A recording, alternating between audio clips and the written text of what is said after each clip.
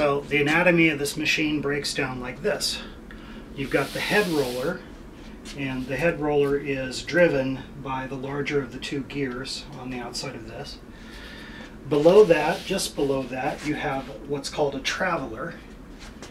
Then you've got this, which is called a spreader. It's driven by the smaller of the two gears. Down below that is this convex bar, and its purpose is to act like a crowned pulley. The fabric, as it passes over it, tries to find equilibrium so that there's not more fabric on one side of it than the other, and in doing so it keeps the fabric centered in the machine. So to give you an idea of how the spreader works, I'm going to turn on the machine.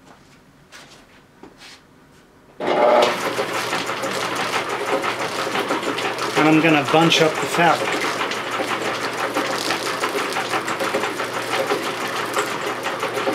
So the spirals run out, flattening it out.